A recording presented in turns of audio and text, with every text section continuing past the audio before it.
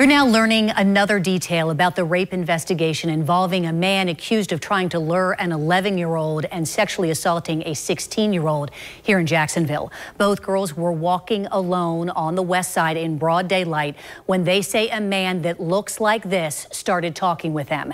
Now we know the 11-year-old was approached at 3:15 in the afternoon. The 16-year-old was grabbed at 8:30 in the morning. These are common times that a child would be walking to and from school. Belinda Swan is with the National Center for Missing and Exploited Children and joins us via Zoom. Thanks for being with us, Belinda. My pleasure. So there are certain times of day that school-aged children are considered most at risk of abduction, and it sounds like these two times are right in where your statistics show. You're absolutely right. Children are most likely to be abducted between the hours of 7 and 9 a.m., 3 to 4 p.m., and then again between 6 and 7 p.m. And as you mentioned, these are oftentimes children are either on their way to school, on their way home, or perhaps playing outside after dinner. And what's difficult, too, is that, you know, as much as we tell our children stay in groups, you can't always do that when you're walking to and from school, given the times of other kids who are going as well. So that said, Belinda, what are some of the common ploys in your experience that you've seen that a would-be abductor uses to try to get a child to come closer to them? That is such an excellent question. And I can share with you that NCMEC has analyzed data based on reports made to the center over the course of 10 years. So I can share with you that some of the most common ploys that perpetrators utilize to lure our children include perhaps bringing along a puppy or a kitten and using that to, of course, pique a child's interest and to attempt to get them closer to them. Another is to fake an emergency and approach a child and say, "You don't know me, but I know your mom and dad. There's been an accident and I'm going to take you to them."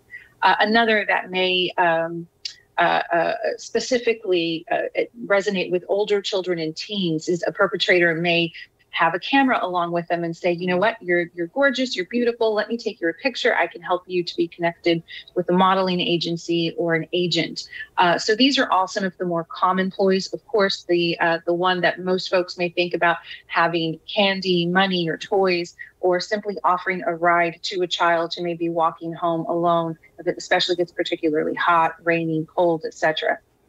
So it's interesting because I think as we try to educate our children about who they should and should never speak to, one of the most important things to do is to tell them how to react should someone come up to them. And the reality is, it's okay to tell them to be rude. Absolutely. Yes, yes, yes. You know, perpetrators prey on children. There are so many reasons they do so, but by nature of being a child, they're vulnerable. But when you add to that we are raising our children most of the time to be respectful and courteous to adults. And to take their guidance, and that adults are folks that they should trust. But the bottom line is that not every adult has good intentions. And when a child feels uncomfortable, we have to encourage them to trust their gut. It's okay to say, "No, thank you." It's okay to ignore them. It's okay to say, "I don't want to see your puppy." It's okay to say, "Leave me alone," and keep on walking. We have to have these common sense conversations with our children. And if I may add, oftentimes as adults, we may take for granted that some of these things are common sense, but have we actually ever had these conversations with our children? It's up to us to empower them with information to help them to make better decisions, and empowering them to be rude to a stranger, especially an adult, that's perfectly okay. And have that conversation more than once, but multiple times as they get older. So, Belinda, oftentimes these abductors threaten physical violence against a child. I mean, how do you mitigate that when you're trying to teach your child to fight and scream and kick to get away? Sure. I would say that the most important thing in those situations is to make sure our children know that the most important thing is not what the perpetrator is saying, it's to get out of that situation. So it's okay to kick, fight, scream, yell. Just try to get away from this immediate danger.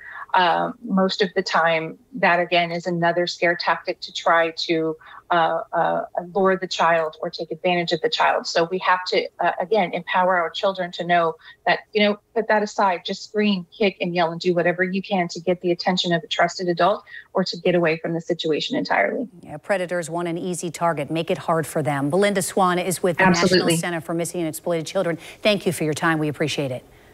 Thank you.